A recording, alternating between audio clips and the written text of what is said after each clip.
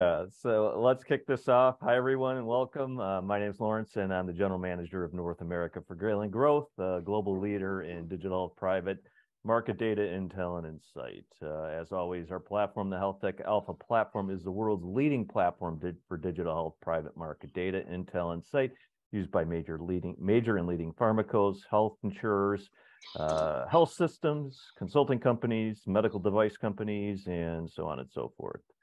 The platform has more digital health ventures than any other platform, approximately 16,000 digital health ventures with over 300 million data points and more data on each individual venture than any other platform.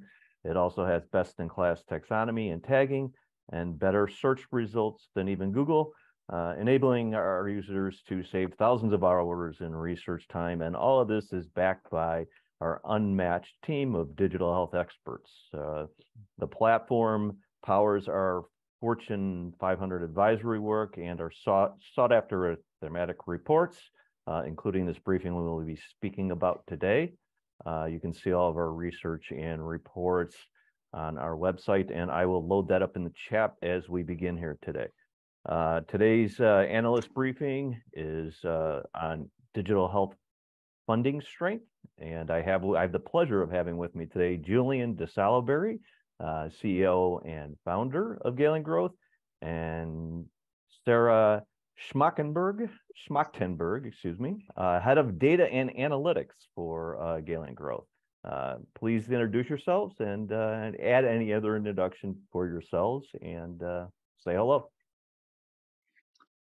Thank you very much, Lawrence. I would add one thing, if I may, and that is we love your questions. They help us understand how you're thinking about this, what you've interpreted from the data you have seen so far.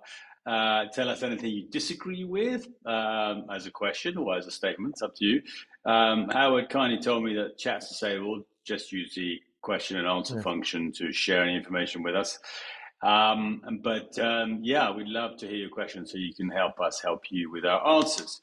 So funding strength. Why are we at Galen Growth, focusing on funding strength?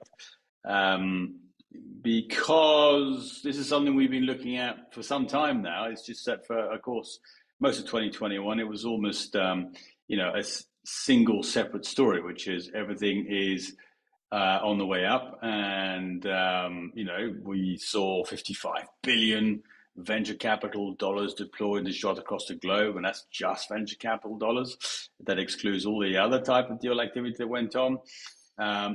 Basically, it seemed that practically any digital venture with a great story could actually raise funding. And of course, that on the back of COVID, where of course COVID demonstrated the limitations of a lot of health systems and how digital health enabled some of these limitations to be overcome. And so I guess you could technically call it a COVID dividend, along with being able to work from home.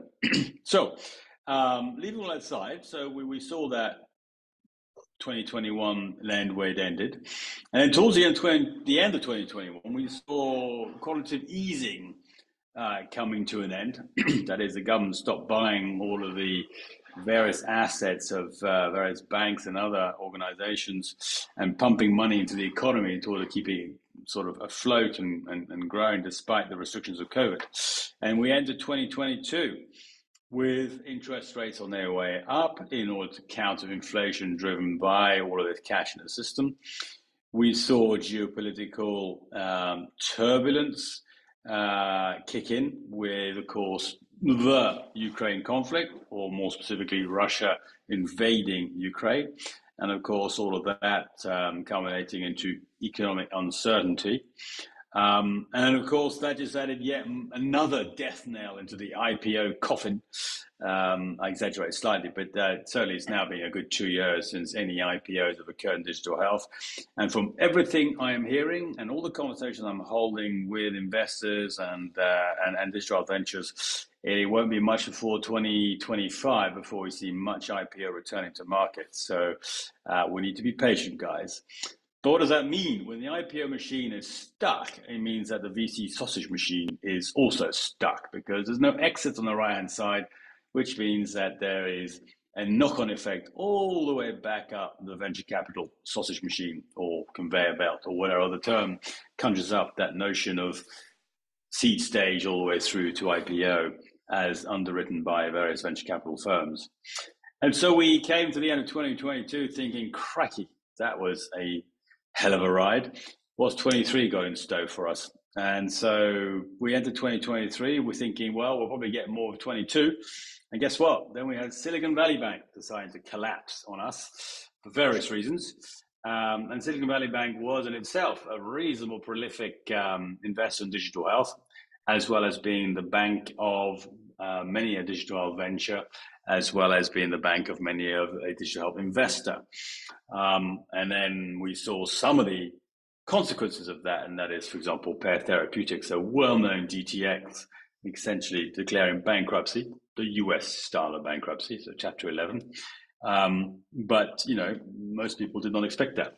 Digital therapeutics, Pear Therapeutics itself, if you look at the stats, seem to be on a very strong path for a bright future. So what did happen there? And that's a topic for a whole different analyst briefing. But we also saw as a result, LPs, that is the investors who sit behind venture capital firms and PE firms, withdrawing funds out of VCs in order to be able to place them into private equity firms and other financial instruments in order to get a greater return for their money. We also saw a number of LPs asking for VCs for cash returns. You know, you've had my cash for a number of years now. I'd like to see a return for it, particularly as you guys are starting to think hard about the future of some of your portfolio assets.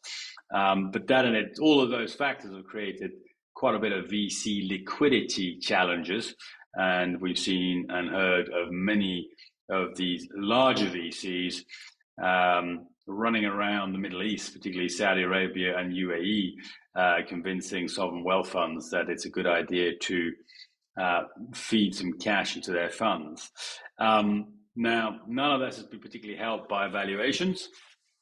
Valuations have taken quite a hammering. It's difficult to put a precise finger on valuations, but suffice to say that the general conclusion is that late stage and growth stage deals, so from Series B onwards, have seen up to 50% cuts in valuation, and that early stage ventures up to and including Series A have generally maintained valuations, although let's see what the rest of 2023 has in store. Now, how did Q1 go when we bear in mind all of those factors that I've listed? Well, Q1 2023 saw total global funding in digital health close at $4.8 billion worldwide. That's barely 1/3 of what was deployed in Q1 of 2021. So as you can see, it certainly took its toll on investment. And so we have, and we'll cover this a little later on in the presentation, we are seeing ventures cost cutting, we're seeing ventures restructuring, rethinking their business model, we're seeing a whole platform concept starting to take a little more shape. And of course, we're seeing quite a lot of M&A activity, venture to venture M&A activity, which is something that we've reported on before. And I'm sure Sarah will touch on that briefly in this presentation. But anyway, all of that context is really there to say and support why we are reporting on funding strength, or you could look at the other way around, on funding stress within the digital health ecosystem. Because a typical funding round usually gives a digital venture, about 18 months to 2 years of runway. So this is why we look at funding strength at really being the number of ventures that have raised funding in the last 18 months, because those that haven't are probably in for quite a bumpy ride going forwards. So that's what we're looking at today. That's what we're going to give you a flavor of.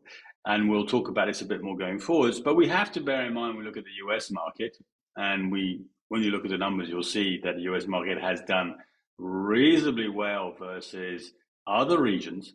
We can't lose from sight the fact that we're already seeing US debt ceiling negotiations between the parties as being robust if they actually land on a particular result, which we'll see. And we know that the US general election proceedings will start as at Q4 of this year. So that is introducing a level of domestic turbulence or uncertainty that we haven't yet quantified in these numbers, largely because these are retrospective. I stop there until, of course, we move to this slide that kindly has been already flashed up to give you something to look at, I guess, while I've been talking for the last few minutes. I appreciate your patience. So as you can see from this, we are looking at trying to assess the global digital health funding stress levels. In other words, what percentage of the total ecosystem has not raised in the last 18 months? How much of that ecosystem actually has not raised is a defining point of the stress level in the system.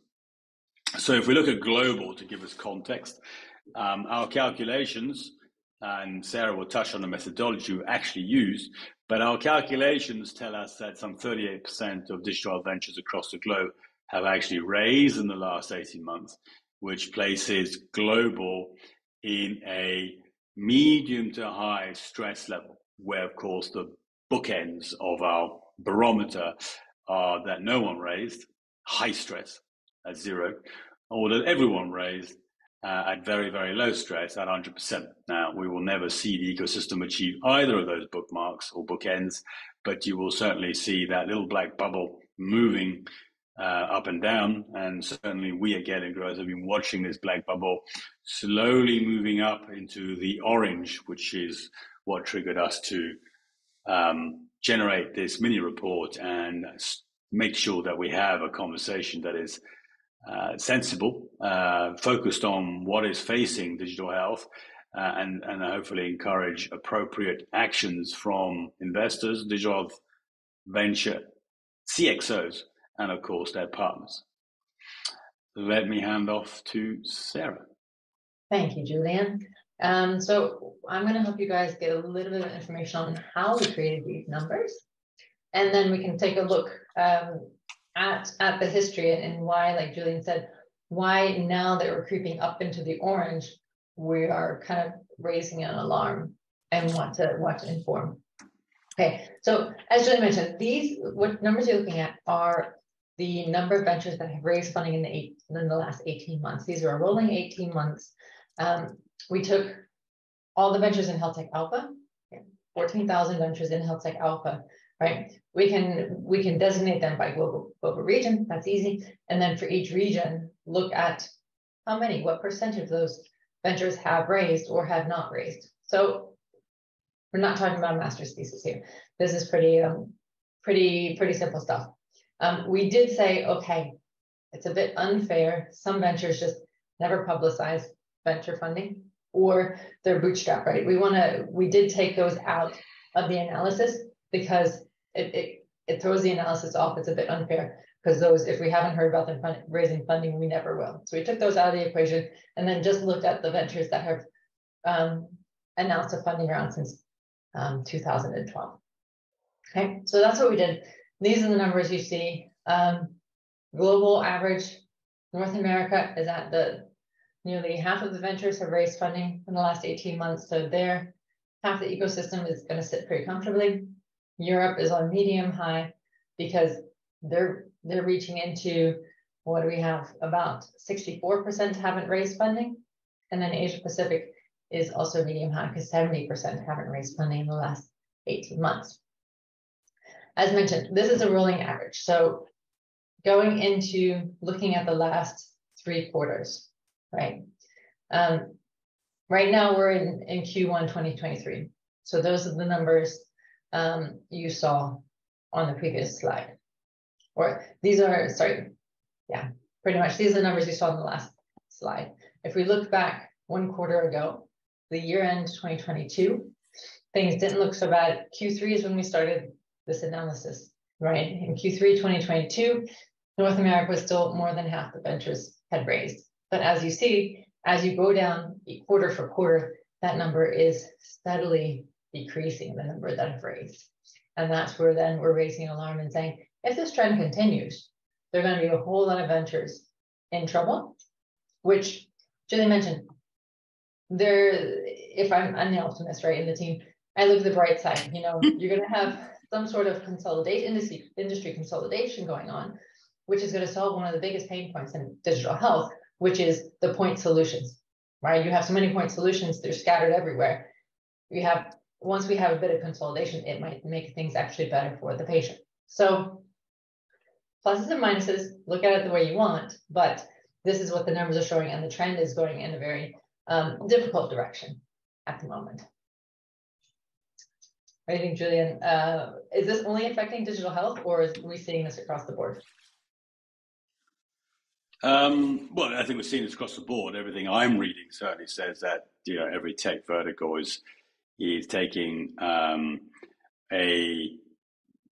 impact, a hammering, let's say, from funding, apart from probably ChatGPT and its applications, which seems generative AI applications seems to be now the darling of VC and the media. So leaving aside that phenomena, yes, we're seeing the same downward trend in valuations and a downward trend in new funding being deployed, pretty much irrespective of the tech vertical. Yeah, that's fine. You talked a little about Silicon Valley Bank. So anyone who are interested, go check out Silicon Valley Bank portfolio in Health Tech Alpha, right? Then you see how deep they really were into digital health, which was quite impressive. What I want to do is go into, in particular, in the North, we're talking about North America here, let's go into the North American funding strength, a bit more into the details that we were talking about. The previous numbers that I've shown are the volume weighted average. That's the average across all funding stages, right, for all the ventures in North America. If you go into those, if you break those funding stages down into early stage and Series A, growth stage, and late stage ventures, you do see that the late stage ventures, a greater percentage has raised funding, and this is the trend that we see across the globe, right? Whereas the early stage and Series A ventures, they're suffering a bit more.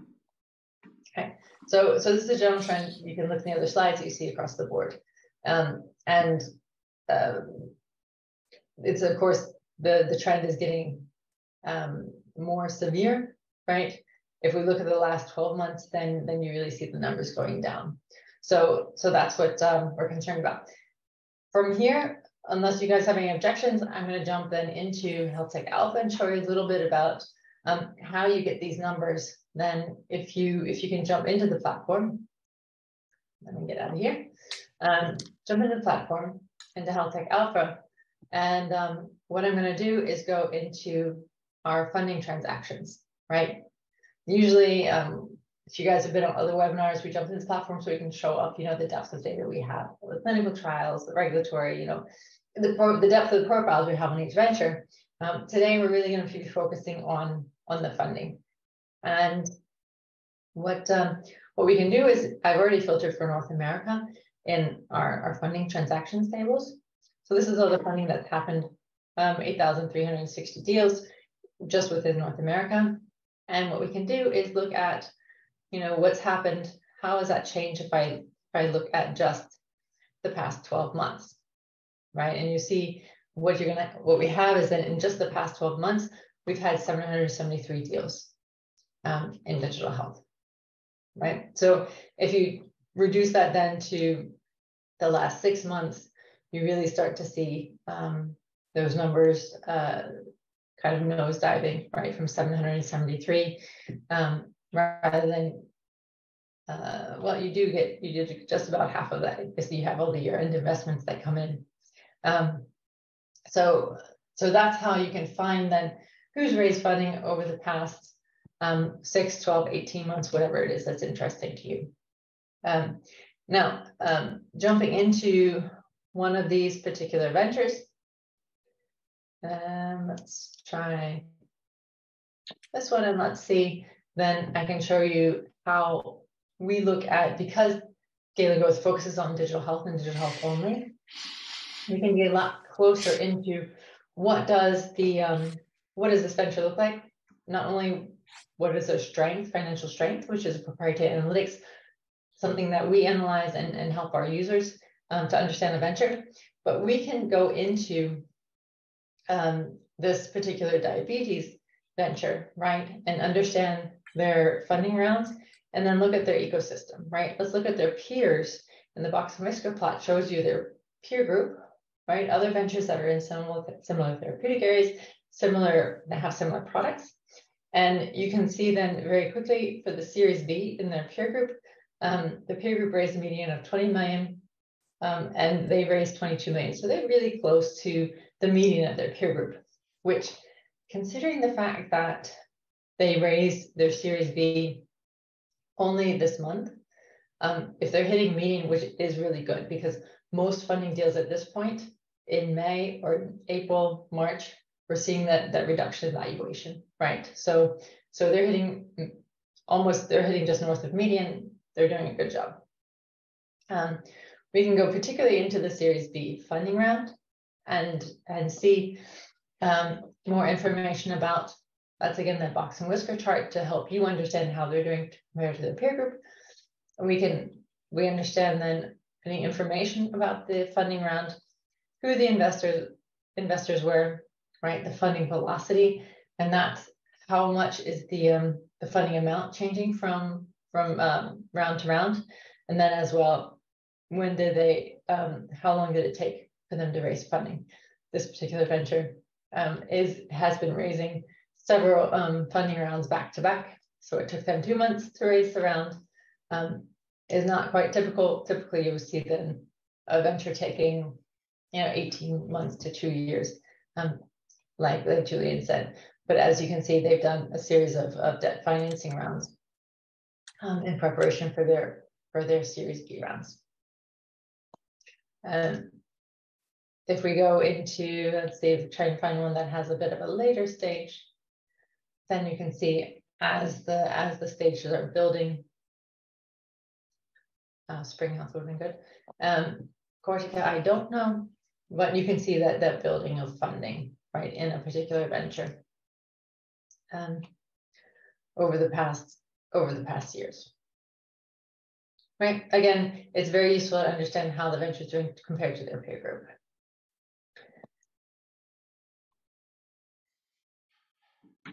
Back to you, Julian, if you have any questions, or have we gotten any questions from our participants? I don't see anything in the Q&A. Does anyone want to pipe up? There's no questions at the moment, Sarah. Anybody? Doesn't look like it. Right. Then that must be clear. Again, I can't emphasize more. Health Tech Alpha is a great tool to go in and understand your particular field of ventures. You can filter here for example, digital therapeutics in the primary category, and then understand, right, what the funding looks like in digital therapeutics over the past 18 months, and then you get a feel for, how are those ventures really doing? How many funding rounds do they have? There you see only 17 funding rounds, but we're just looking at a 6-month period here. Great, then let's go back and yes, go ahead, Julie. No, I was saying thanks to Sarah. Hey, here's a question. Thank you, Sarah. Matthew. So, as I said, I'll ask the obvious question of the month, namely, can I point some of AI at this data and allow it to do some slicing, I think, and dicing?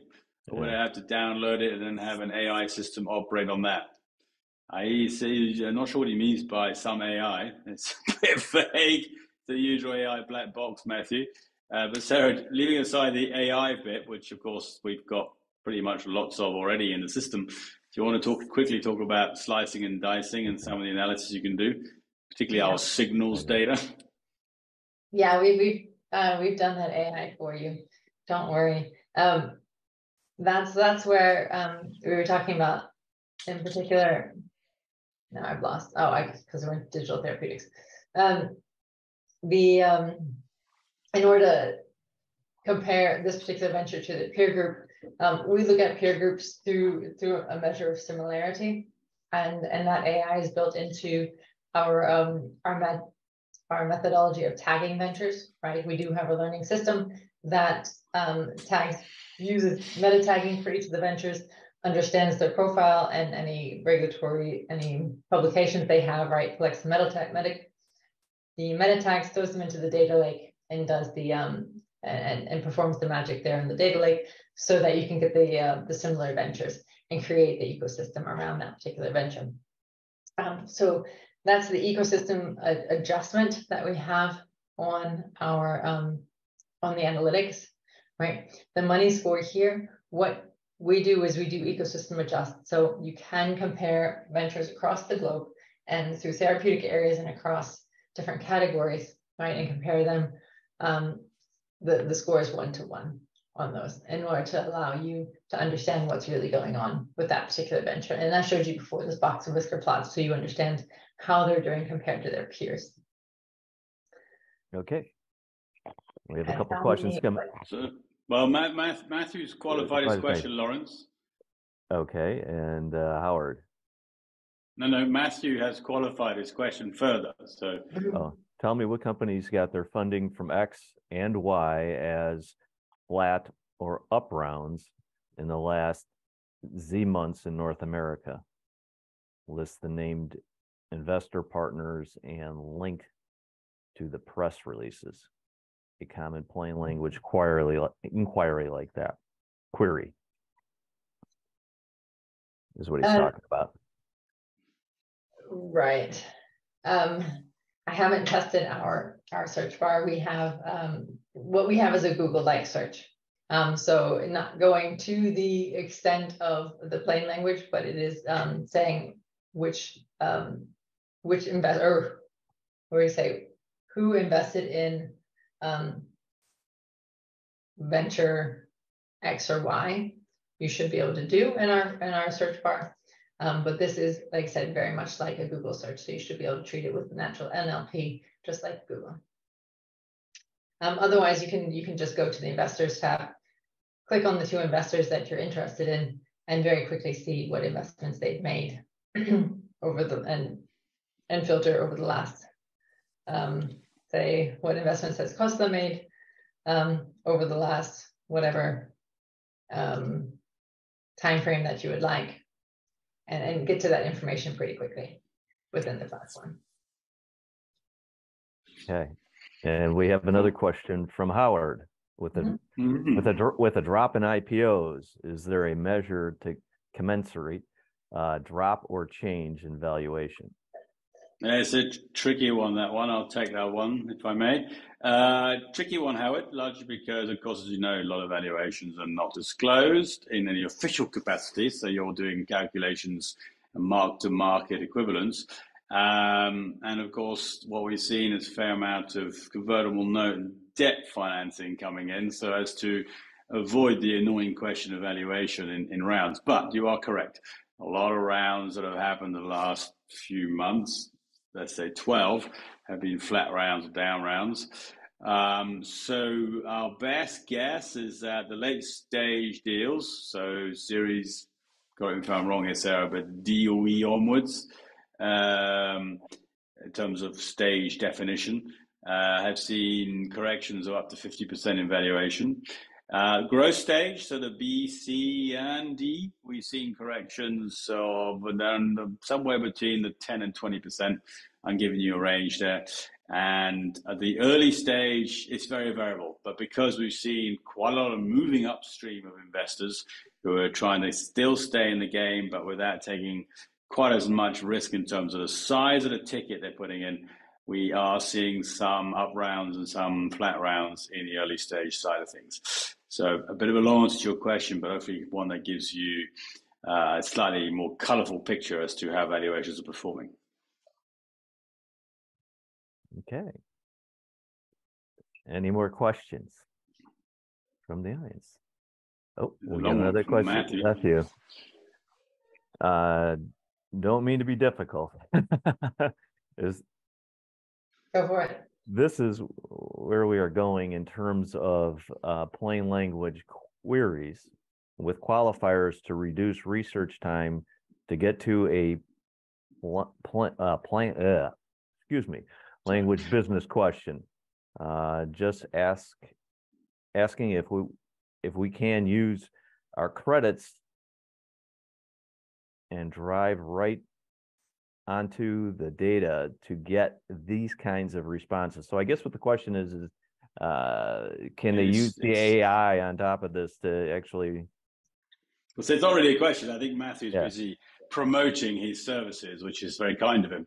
I think the short answer is that we're all aware of the merits of AI and its capability these days of taking masses of data and churning out responses to users who are using plain question types rather than more Boolean type of questions. We're certainly looking at it very closely. We're building accordingly.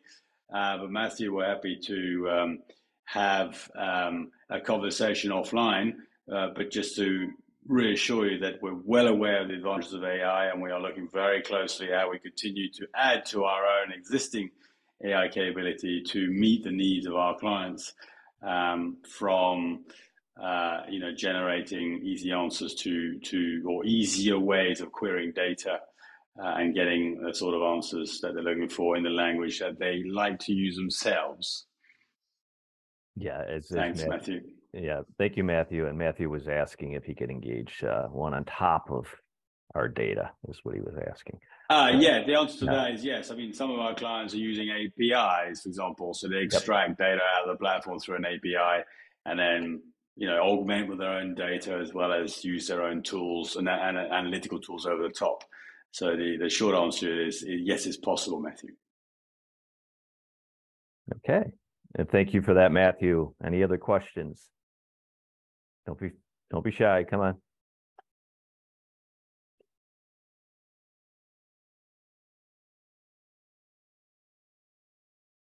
Okay. Looks like it's a wrap, Lawrence.